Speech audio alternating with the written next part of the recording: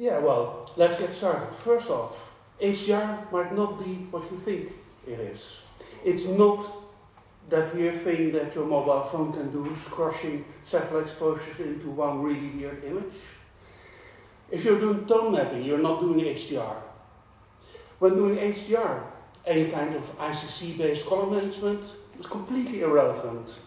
Because, well, HDR means having a huge dynamic range, depending on the hardware, between 0 and 1000 nits. You can, if you're doing real HDR, which has only become possible in the past year, you can show effects like sun shining through a window. You can actually play with light. Instead of imitating paper, screens start imitating life. And you get way more colors. An HDR image has 10 to 16 bits per pixel, sometimes even 32, but that's not that relevant. So there's a lot of extra capacity for storing information to go beyond basic sRGB. We are calling this the HDR color space Rec 2020 or DT.2020, and you have got a big gamut. More greens, more blues, more reds. It's a bit like, if you start painting in HDR, it's a bit like it's the 19th century again. Phthalo blue, cadmium red, and viridian green got discovered again. You've got way more colors in your paint box. That said, it's very early days. When we started the HDR project, which we did together with Intel, Intel started bothering me about HDR and Krita a couple of years ago. Hardware didn't exist back then, specifications were very weird, operating system support didn't exist.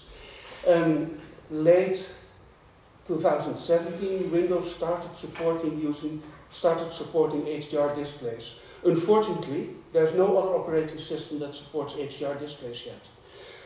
The number of HDR displays is growing quite quickly, but when we started the project around April 2018, the hardware I ordered couldn't be delivered until September, which put a bit of delay in our schedules. HDR monitors, HDR displays come in 3 classes. There are actually 2 competing standards, Dolby HDR and VISA HDR, but only VISA HDR is relevant because that's what's supported by the OS. So don't get taken in by Lenovo. They think that X1 Yoga with HDR screen is Dolby HDR, it's useless. Intel is working on Linux drivers, but that's apparently a very long story. So we had to use Windows for this. If you want to know which displays can display HDR content, go to the displayhdr.org website and get a supported display. So I will try to get to that animation running. The problem, of course, is I haven't got network here. The problem is I can't show you any HDR content without an HDR display. A projector like this one will never be able to show HDR content in HDR. Where did my slide notes go?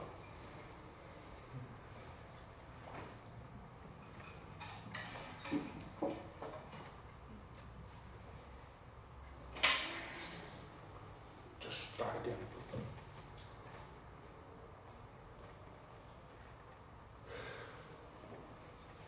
It's only when you're sitting at an HDR-capable system that you will discover how wide your new capabilities will be.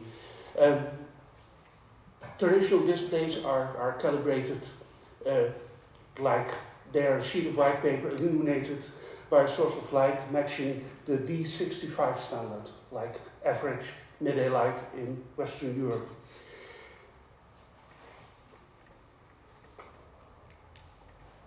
So what do you really need to get started? That's an HDR capable monitor, just covered that. You need to have a latest version of Windows 10. You need to have an HDMI cable or a DisplayPort cable. In my experience, an HDMI cable doesn't work because you will get red ghosting around every black pixel. Early days. NVIDIA works fine. I have no idea about AMD. You really need to check the compatibility of your hardware because some monitors only work with NVIDIA, others only work with Intel. Then you get started to painting. It's a bit of a hassle, so these are the instructions to actually get started and then you can start painting. The act of painting in HDR is really fun. It's like you're painting with light. You can use it for really subtle effects, like I've seen an HDR image, a winter landscape, and all that HDR did was show the snowflakes reflecting light as real light. On a theoretical level, your HDR image could be constructed as being scene referred instead of display referred. Like you're working with the light as it is in the scene instead of working to the display. You're not painting the reflection of light anymore, you're trying to paint the light. All this would be pretty useless if you couldn't save it, and that's another area where it's early days. So Krita's native format can of course save anything you can do in Krita. If you want to interoperate with other applications, there's the OpenEXR format, which has existed for a very long time. Krita has actually supported creating HDR content using OpenEXR since 2005. It just turned out that it was impossible to see your HDR content in one go. You would have to fiddle with the exposure slider, check your image at different exposures. Voltaire actually painted HDR images using that method. So when we finally had got Krita working and showing HDR content in HDR, we could finally check those images as they were intended. That was a really cool moment. There's the extended ping format, which can be used to share your images. It's not a finished standard yet, but it's a bit more finished than extended JPEG, which is not implementable at all at this moment. So Krita supports that. And then the latest builds of FFmpeg can take those extended ping images and create an animation, an HDR animation from those images. And you can upload that to YouTube, and YouTube handles HDR content. And probably, if your phone is fancy, you can watch the HDR content in HDR on, for instance, your phone, or your television set, if your television set supports HDR. So, how did we do this? Hacking is fun. Well, this was quite tough.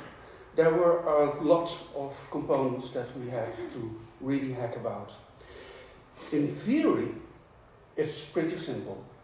You use DirectX because that's the only API that supports getting the metadata from the monitor and sending information about each image to the monitor. You create a swap chain with a 10 or 16-bit pixel format. Then you set the color space of that swap chain to P2020PQ if you're working in 10-bit mode, or SCRGB for 16-bit mode.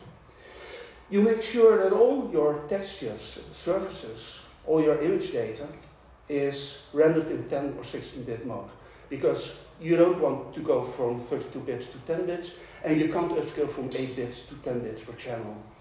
Now, there's another wrinkle. If you're doing DirectX or OpenGL, your GUI elements, like the buttons and menus and things like that, are rendered on the same surface as your image, as your canvas. So you have to convert the paint, what your GUI widget painting code does, you have to convert that to the same color space as you're using for your canvas. All in all, we had to do a lot of work.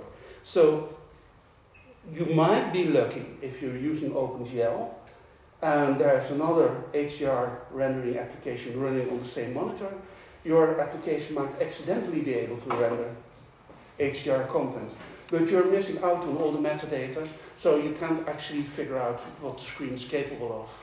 So you have to use DirectX. Now, Krita doesn't use DirectX, just like we don't use Metal. We use OpenGL, and maybe in the future we use Vulkan, but we are not going to do all those proprietary things. So we use a layer between OpenGL and DirectX, so we can use the APIs after all. That layer is called Angle. It was developed by Google for Chromium because OpenGL drivers on Windows are shit. They are really horrible. They have given me hours, days, months of bugs.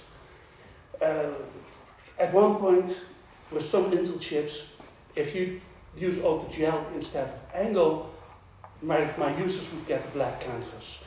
So Angle is a godsend. We use Angle as our intermediate format, intermediate API, and we had to extend Angle to get to the HDR API.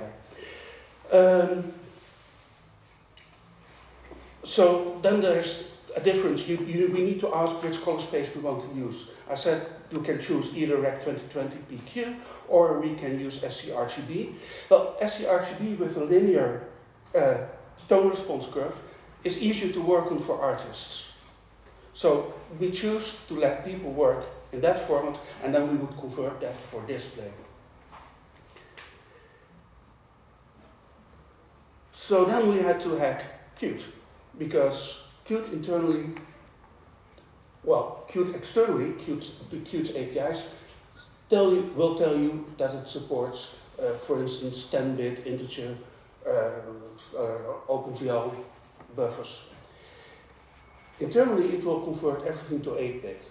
So we had to hack that out and make sure that whatever we feed Qt's OpenGL API will stay the format we choose for it. And then we had to make sure that we could use Qt to tell the system what we were going to render. So we hacked the create window surface method so it could support color space selection, and then we could pass that as the default surface format. And then we had to make sure that everything we rendered with QPainter. QPainter is Qt's equivalent of Cairo. It's a 60-bit integer channel 2D painting library. We had to make sure that everything that was rendered with QPainter, like buttons and widgets, were converted from sRGB to the display color space at the right brightness level. Because that's another issue. If you have this range between 0 and 1000 nits, between really black and eye-strain inducing bright, brighter even than this lamp here, then you have to fiddle your GUI brightness, which is in fact SDR, not HDR content, so it's comfortable. There's a setting for that in Windows, then you have to get that setting from Windows, and then you have to convert all your widgets to the right brightness level. That's actually something that's a bit of a struggle right now, because Windows doesn't remember those settings correctly. Windows doesn't apply those settings correctly to individual applications. So sometimes Krita's GUI just gets a bit too dark. Sometimes it gets a bit too bright. Like I said, this is early days. Krita right now is the only content creation application that does HDR with HDR displays. We're still figuring it out. And of course you need a color selector.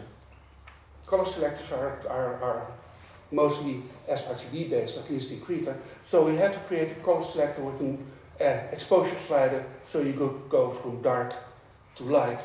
Color selector still got a few bugs, but it's usable. People are using it. We extended Q Windows native handle interface API to fetch all the information from Windows I was just talking about, and tests show that we indeed get weird stuff now and then. So, what's up next? I'm pushing Intel to support HDR on Linux. It shouldn't be too hard for them. They're working on it. macOS, I I doubt that will happen anytime soon. I mean, macOS likes its walled garden. There are no Macs with HDR capable screens at this moment. I don't see that happen. I'm not too interested anyway. I see a rapid growth in hardware. I've seen the first laptop with true display HDR panel announced. It's going to be a Dell XPS 13, which is a pity because that's a model without a panel, and it would be nice to be able to take your HDR capable painting computer outside in the sun and start painting, but I'm sure it will come. The list of available monitors, displays, is getting too long to fit into one screen full of links. What's turning out to be quite a bit of work is getting our patches merged upstream into Qt and Angle. But that's quite normal. When we had fixed QPainter to support OpenGL 3 core profile 3 years ago already, it took about a year to get it merged, so I'm confident it will happen. And then everyone who develops using Qt can create a true HDR capable application. There are some bugs, of course. Right now, as far as I know, there are only 2 people in the whole universe who have created HDR content in Krita. They're sitting over there.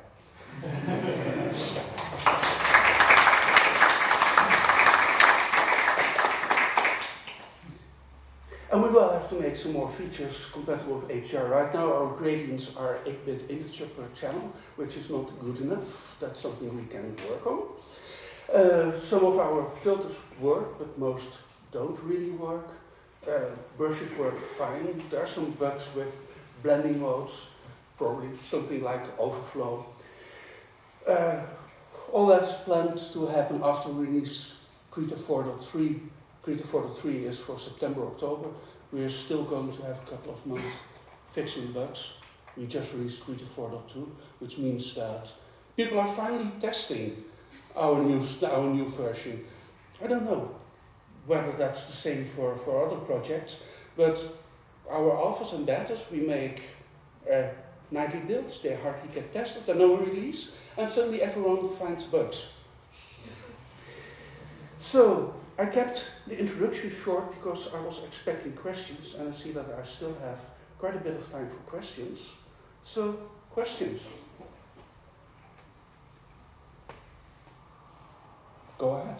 Is your color rendering engine, do you use audio or assistant-based? I couldn't hear you. It's It's right. So the question is, what color management engine do we use for HDR content? We use OpenColor.io, so we can have. So let's take a step back. We use Libre CMS for our ICC-based workflow, which is the traditional color management workflow, originally meant for publication on paper. Years ago, we added OpenColor.io. OpenColor.io comes from the movie industry. It's an advanced system that will allow you to emulate looks of different kinds of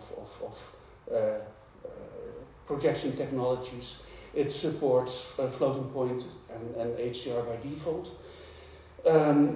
The thing is that color management in HDR is a bit of a gray area.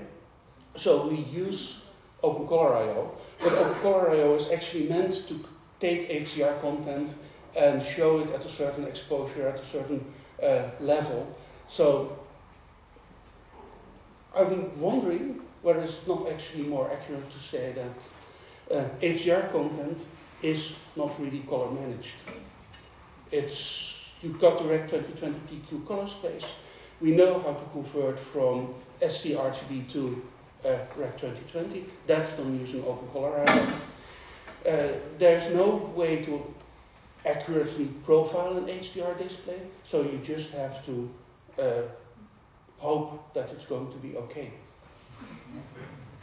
I don't know what is going to happen in a couple of years when our displays degrade. start showing colors in a weird way, because these displays, they use a lot of energy. I would guess that gives a lot of wear and tear on the panels. Well, I think with the Argo project, there's some discussion about the topic of HDR profiling. Where is the discussion going on? In the Argo email. Right, in Argo. I will subscribe to better. I will ask Dimitri to subscribe to that list. Go ahead. On the pixels.us forums, there is a discussion about wavelength and color profiling, and currently they discuss how a protocol should look like to profile a display, and they took HDR into account to see how to do that, because it's whatever they need to send to the compositor to the HDR display, they probably will use the same protocol, and that's where the discussion is going on. If you are not aware of that, I was not aware of that. So it's still ongoing. It's a huge threat. Let me repeat that for the video. So on the pixels.us forum, people are discussing wavelength and color management, and they're taking HDR into account. That of course presupposes that color management is something that should be done in the display compositor. I'm sort of torn about that, because we've tried that before with window managers on X11, and the results were not always that good. The problem is, if you are writing a color managed application, you don't want the compositor or the window manager to mess with your pixels. Anyone else? Go ahead. Do you think that HDR is interesting for vector artwork creation, and if so, what advice would you give? What to watch out for? Okay, so the question is HDR interesting for vector art? I would say HDR is interesting for every sort of art, because it gives you all these new colors to play with. You can go way outside of what used to be possible. Why wouldn't it not be interesting? Looking at this from an artist's point of view, you get a whole new box of toys to play with. Go ahead. Do you need HDR to use those larger chromaticities that are in the BT 2020? Yes. I guess that technically it could be possible to have those the larger. Let me go back to the slide.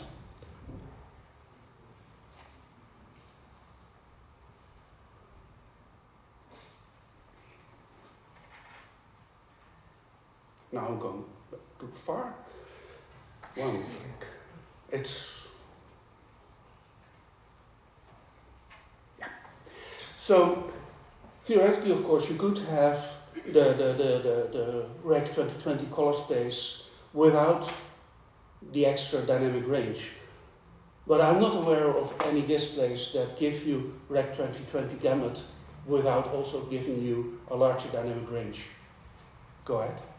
Do the HDR displays actually achieve full Rec 2020, or do they just properly convert Rec 2020 input to whatever they're capable of and clip or roll off the colors as they exceed the screen? So the question is, do display manufacturers cheat? Do they really implement the full Rec 2020 gamut, or are they secretly and deviously converting back to whatever they built? The answer is, I don't know. I haven't measured it. I wouldn't be surprised at all. There's a huge variety in price points at this point.